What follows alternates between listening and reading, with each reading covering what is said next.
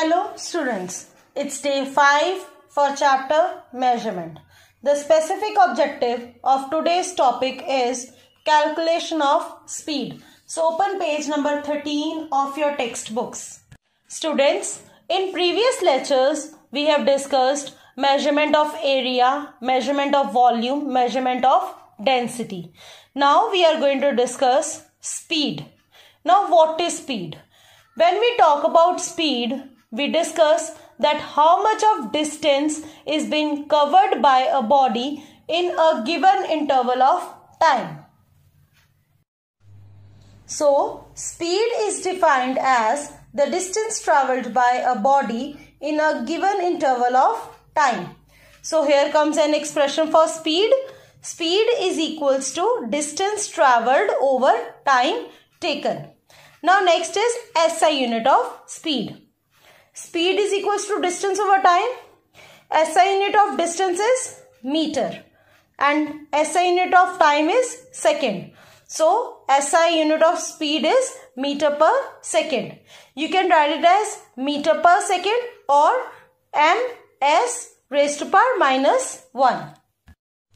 Now, next is types of speed. There are two types of speed, uniform speed and non-uniform speed. Uniform, as the name suggests, constant. Uniform means constant. So we are going to discuss constant speed here.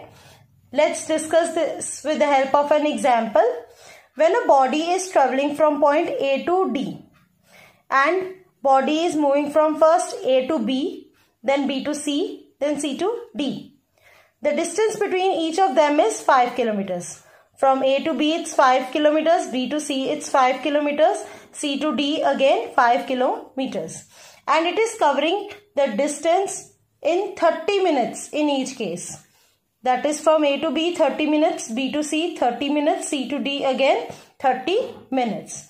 So this body is covering equal distance, that is 5 kilometers in equal intervals of time, that is 30 minutes. So this body is moving with the uniform speed. So we can say that a body is moving with a uniform speed when it covers equal distances in equal intervals of time. For example, a car covers 5 meters in every 2 minutes.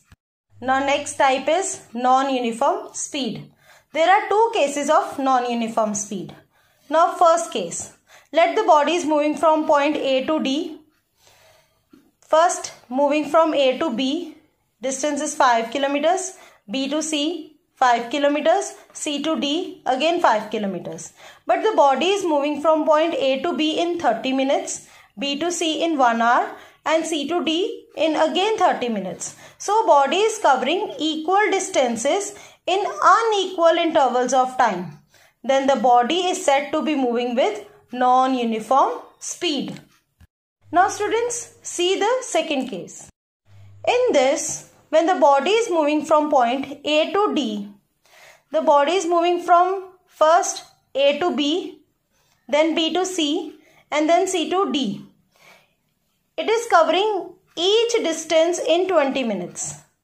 But the distance from A to B is 3 kilometers, B to C is 4 kilometers and C to D is 6 kilometers. So, it is covering unequal distances. It was 3, 4 and 6 unequal distances in equal intervals of time, that is 20 minutes in each case.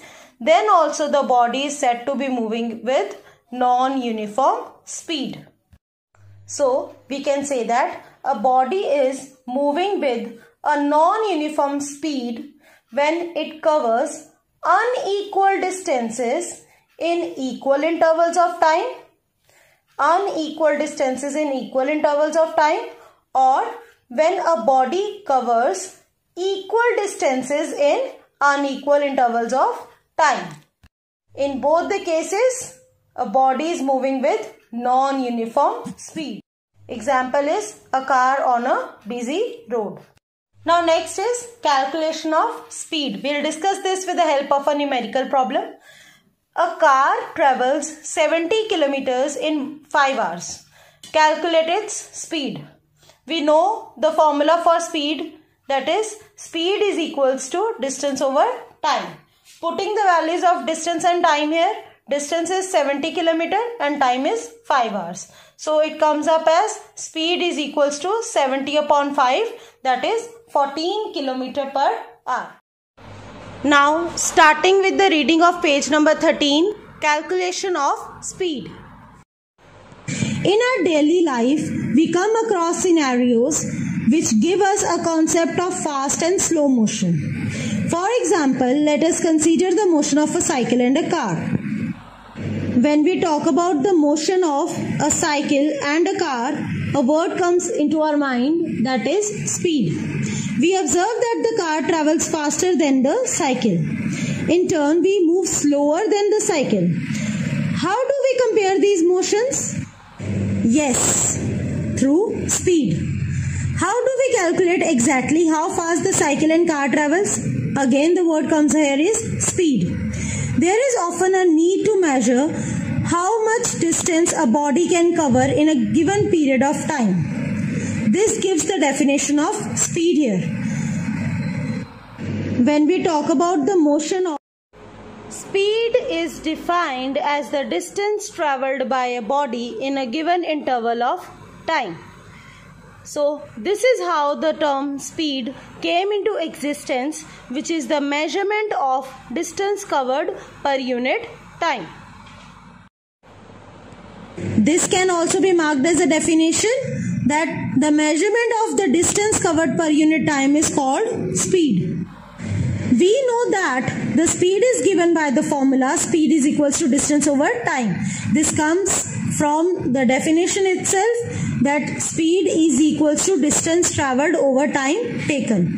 It can be inferred from the above formula that to find out the speed of a body, if we want to find the speed of a body, what we need is distance and time. Yes, we need to keep track of the distance covered by it and the time taken for the journey. Units of speed. The SI unit for the measurement of distance and time are meter and second. For distance it is meter and time it is second respectively. So the SI unit for speed is meter per second. However, for measuring larger amounts of time, we have units like minutes and hours. Similarly, we often use kilometers and miles for larger distances. Depending on the usage, we use several units for speed. Some of them are meter per second, kilometer per hour, miles per hour. Learning outcomes of today's topic are: first, speed and its SI unit. Second is types of speed. Third is calculation of speed by the formula distance upon time.